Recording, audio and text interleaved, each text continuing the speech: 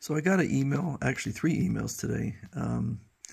So 3 of my Mezco figures have been delayed. The 3 of the 4 G.I. Joes were supposed to come out any day now. And Roadblock and Snake Eyes have been delayed till Q3. Also my Batman from the movie, the Batman movie, has been delayed till Q3. So, oh well, it happens. There was a new figure that came out either today or yesterday, which is Tetsujin-28 Go FX RIOBOT Black Ox. And so there is Black Ox.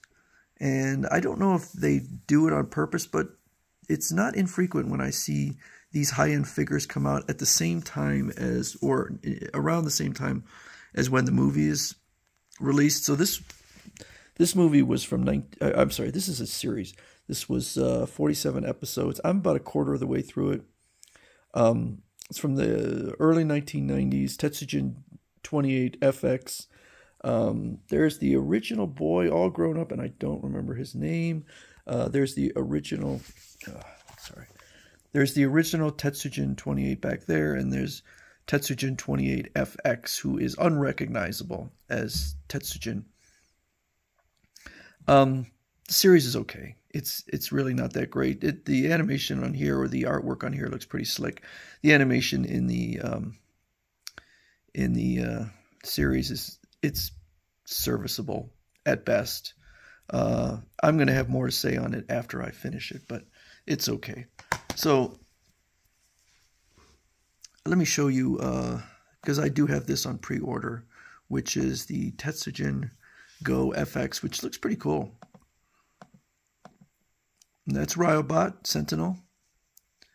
The only thing I can say is that the one thing that's a little surprising, so it's $300, and it's only a little over 7 inches. So in the pictures it looks like it would be a large figure, but if those numbers are accurate, it's not.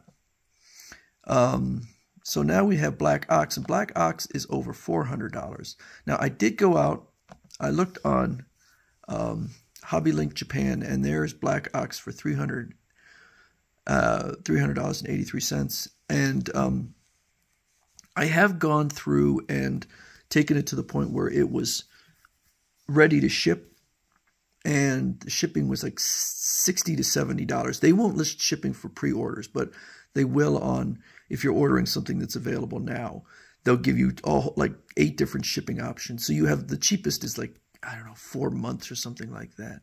But for anything reasonable, it's about $60 or $70. So you have to factor that in when you consider the price. This is what I consider Black Ox. I can't recall any time where I've seen a figure redesigned, or at least it's very rare when a figure is redesigned and improved. So this is a very iconic look to a robot figure. This looks like, yeah, it looks okay. So again, this one's a little bit taller, 7.28, 18 centimeters. And it's ironic because it was just today when I was watching the current episode that it featured this Black Ox. And then they come out with this. So here's a look at the figure. Looks pretty nice. I assume that 7.28 is up to his horns, not up to the... That is a lot of money to pay for a 18 centimeter figure, I will admit. So this is why I'm not going to pre-order it, because it is a Transformer. And I've just had such bad luck with transforming figures. The Tetsujin-28 FX is not a Transformer, so I'm going with that one. But I'm not really impressed with the look of it. I was going to get it right up until I saw that it's a transforming figure. And then I said, no, I'm going to skip that one. But if I were, I probably would have gone with Hobby Link Japan because of the price. Even with the shipping, it would have been a better option.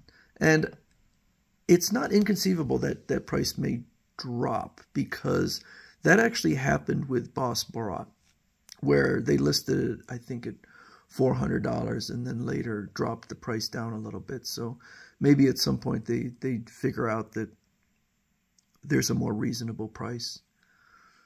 But anyway, if you're into Tetsujin-28 or if you're into Tetsujin-28 FX, then here's a figure that can go along with your Tetsujin-28 FX RIOBOT. So there you go. Black Ox.